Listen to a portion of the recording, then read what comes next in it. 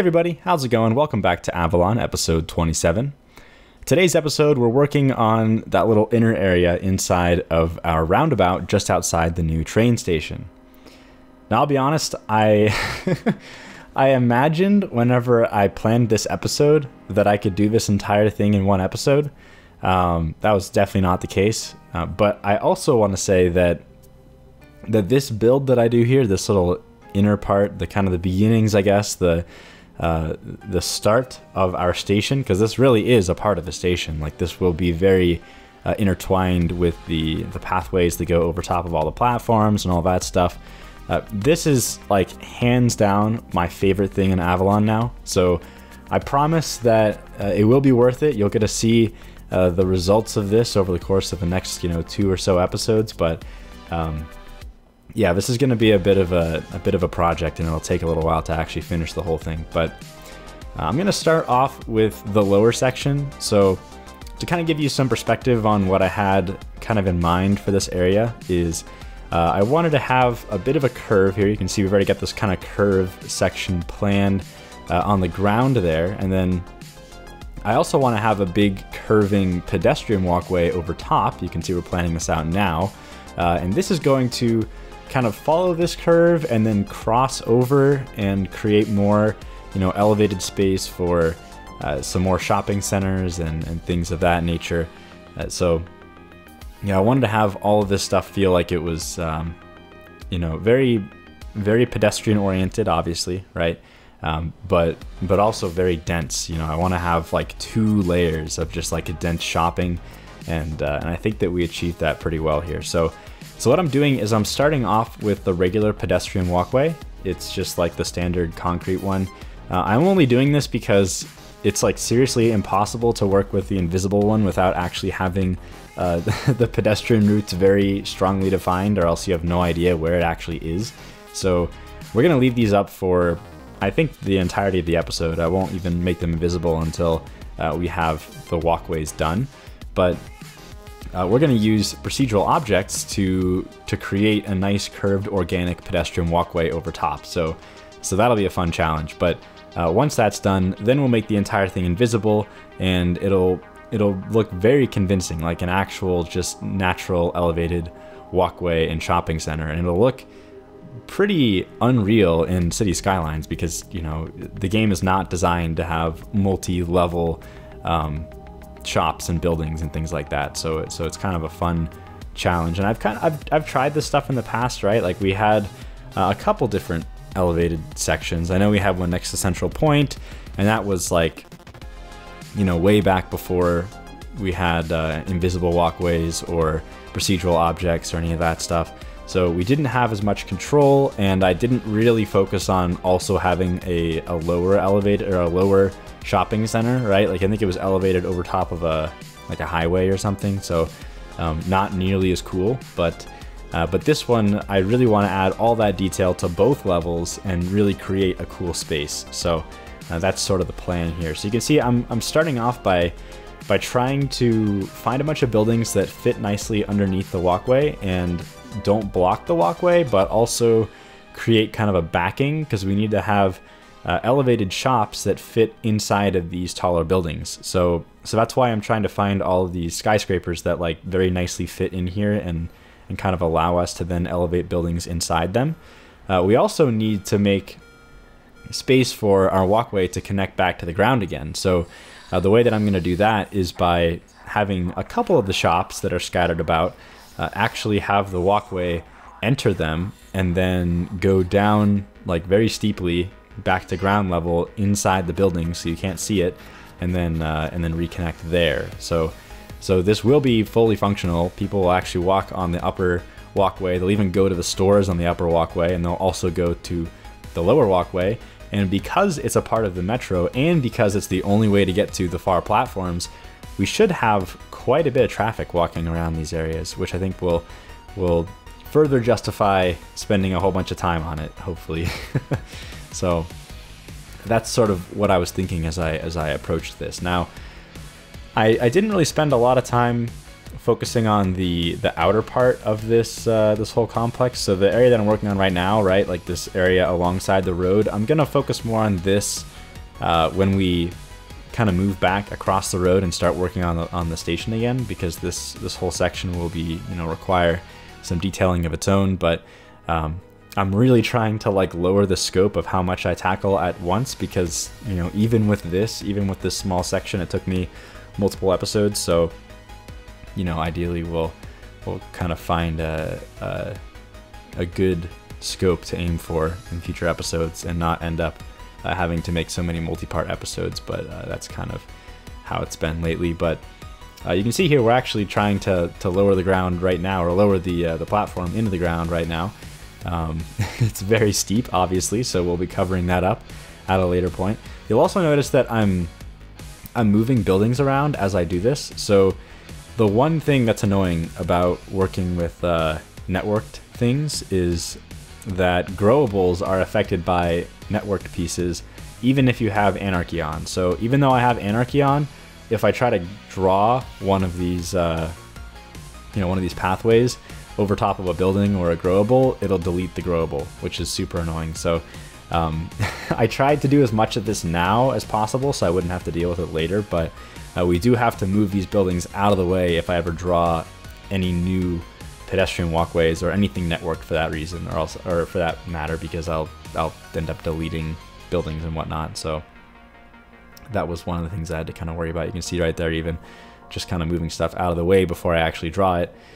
But here we're finally going to start working on the platform. So of course we're going to use procedural objects for this. I started with this little block as kind of the baseline. I'm going to sort of measure it out here, kind of find the right size, the right everything.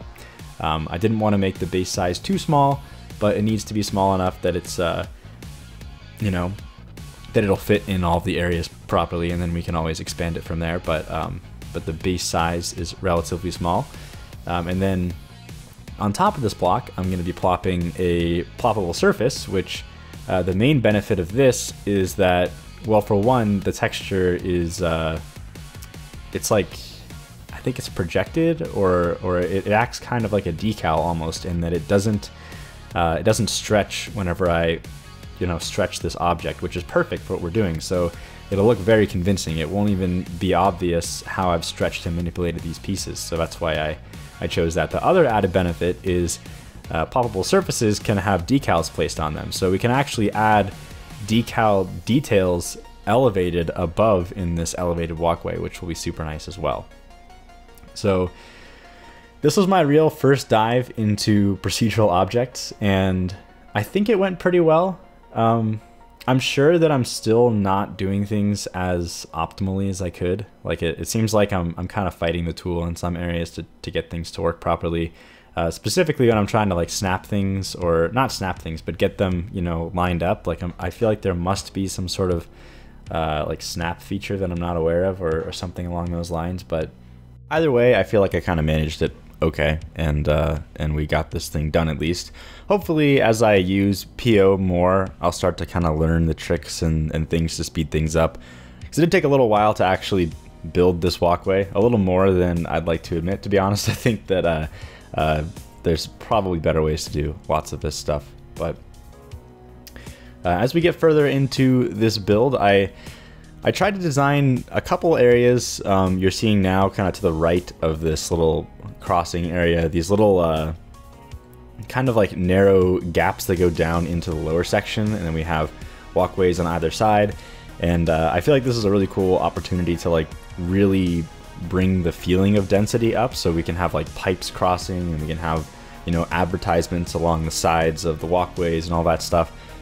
So I tried to do something along those lines. Sort of reminds me of outdoor shopping malls that I've been to in my own area. So I wanted to get some of that in there as well.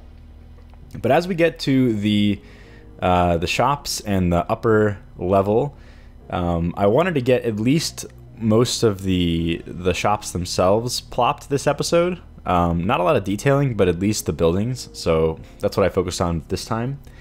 One of the big challenges here is that since we're using pedestrian walkways on the upper tier there, it seems like I'm still close enough to the ground level where I do have roads that the buildings aren't complaining about not having a road connection. But at the same time, For some reason, I'm still getting other issues like police coverage, and in particular, you're seeing a lot of these little not enough goods to sell icons, and I'm seeing those on the ground level as well. So I'm kind of suspecting that my city in general is just lacking in freight, and it does seem like that's the case, because when I zoom out, I can see that the whole city has some problems with that. So we're gonna have to probably add in some more freight terminals at some point. But either way, I guess time will tell if these buildings will actually get the right services, even though they're elevated and not actually at ground level. If we do have an issue, it wouldn't be super hard to just pull some of the pedestrian roads on the ground level closer to the buildings, and then have maybe like some garage entrances that then, you know, the cars can like drive into, and then I would elevate the pedestrian road inside the buildings to actually get access. That's another option. That honestly sounds terrible.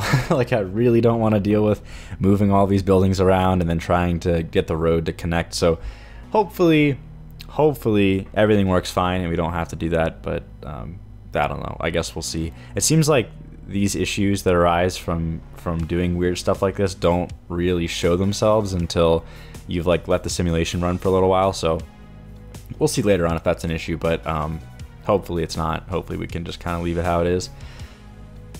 But as we get closer to the end of the episode, I kind of want to run you through what the plan is for the next few episodes. So what I really want to do is spend a lot of time on detailing this area. That's why I'm only doing buildings this episode. I'm trying to really finish off the base design so we can just start detailing in the next episode. So the next episode is going to focus on the upper area, particularly because I thought that I could do the whole thing in one episode, the whole detailing in one episode, and that even wasn't really the case. So the upper area will get, you know, mostly the upper area will be focused on next episode. We'll do a bit of the lower area as well, but we'll totally finish the upper area at the very least.